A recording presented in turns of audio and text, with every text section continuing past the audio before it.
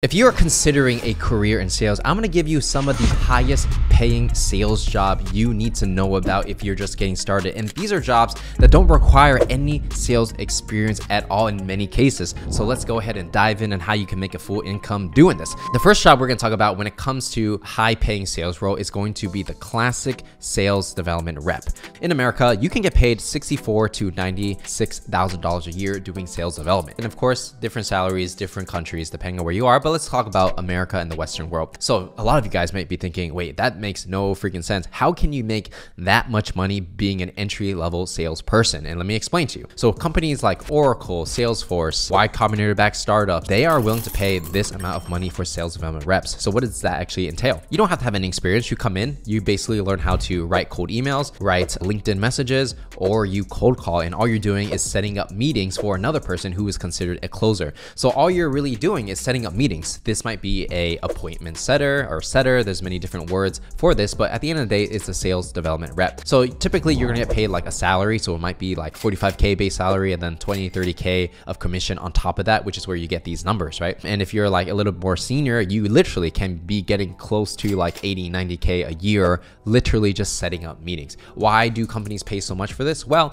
typically it's because they have a really good product that makes a lot of money so that they can still pay their sales rep a lot, because in the end, they're making so much more money on the back end, right? I personally think sales development reps at software companies is a huge opportunity for a lot of people, because software is something that's constantly growing. Technology is continuing to be one of the fastest growing sector in the world. So why not join a booming industry, right? Which is what I teach in Sales Legacy. And also I started my career in software sales as well. So I know from personal experience. Now from there, if you're tired of being a sales development and you want to move forward, the next role is an account executive. Now, according to Glassdoor, they get paid around 137 to 231K a year. Typically in the traditional software world, you got to start out as a sales development rep first, and then you move into the account executive role, meaning that you know how to set meetings, you know the product and all that stuff. Now it's time for you to close deals. Now, other companies who don't have a formalized structure, if you have the skills and the tenacity and ability to learn, then you can actually start as an account executive right off the bat, even if you have no sales experience. I actually started as an account executive who also generated my own leads at Oracle, right? That was my first job out of college. So if Oracle's willing to hire at that time, of course now it's different, they're more structured, then other companies are willing to do it too, especially the smaller software companies, right? But it all depends on your skill and your personality. If you can't close, then obviously you're not going to get the job, right? Why do account executives get paid so much? Well, typically if total pay, like let's say it's 120K, right? 130K, whatever. Well, if they're paying you that much, most likely they're doing like 50-50. So they'll do like 60K base salary and then 60K commission on top, and your job is just to close. So you want to close as much as possible to get that 60K. You can get paid a few 100K a year as you advance up the ladder,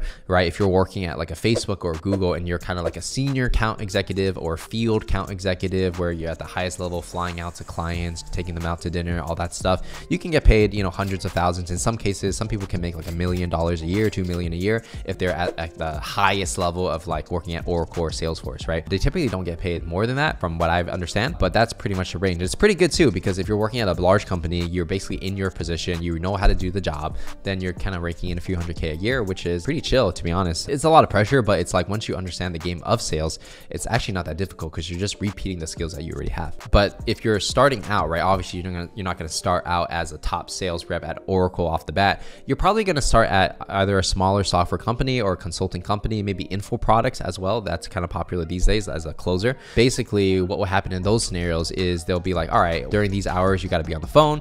We're going to just book your calendar with a bunch of meetings. You got to take the call and you have to convince them to close a deal, right? Typically, you might get like 10 to 25% of the value of whatever you're closing. So if you're closing something for $10,000, if you get 20% of that, that's 2K, right? The numbers will vary depending on who you're working for and what you're doing. And these days, a lot of people want to be remote closers, meaning that you can work anywhere around the world. They'll schedule meetings on your calendar and all you have to do is spend like 8 hours a day on the phone trying to close these deals. If you close a couple deals a day, then that's really a good income for you, right? And that's gaining more and more traction because people are realizing they could do closing online, right? You don't have to go into an office every single day. So that's definitely one of the appeals to closing. a lot of people choose to do that, especially in the info product space, right? Because typically for an influencer or people that are generating a lot of leads for like any type of like info marketing, they'll generate the leads with their YouTube channel, their TikTok, their Instagram, right? Their email list. And then they're just funneling calls to use because the founder doesn't want to take them anymore, right? And so that's definitely a big opportunity for a lot of people. So you want to learn more about that, check out Sales Legacy on how you can be a remote closer, because that's really big. And so let's move on to the next one, which is going to be account management. I've had some friends who actually started in account management just like out of school. You could be making like 118 to 188K. If you're starting out, realistically, you're probably going to be making like 60 to 80K starting.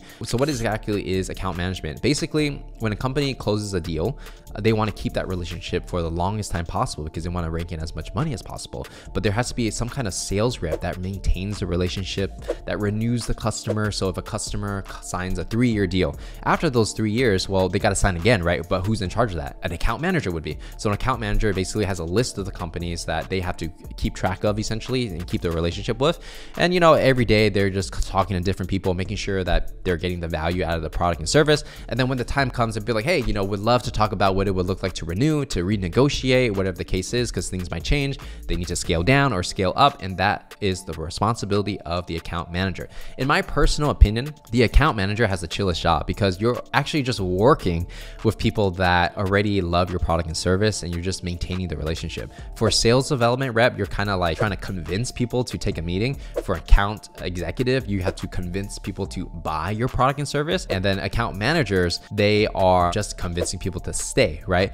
Realistically, for a company, the most money is actually made with the account manager because the more people stay, the higher the valuation of their company and the more recurring revenue that they have. So account managers actually maintain the flow of money the best for the company. They're all kind of important, right? But then if you already signed a big client paying $1 million a year, you just got to keep that client for 10 years and that's 10 mil, right? Whereas for a new customer, you have to like close them every time and convince them and all that stuff. This is why account managers get paid a lot for having such a chill job, because even though it's not as difficult as closing a new client, it's still very important because you don't want to lose that relationship and they're very valuable, right? And so account managers at Google, like you've been making like a few $100K a year because people spend so much money. So the way to play the sales game, in my opinion, right, is you want to try your best to work with the best product or service. Like if you work at a Google or a Facebook, right, people are going to buy ads. Like that's just never going to change. So the more money you make because you're always getting a percentage, right?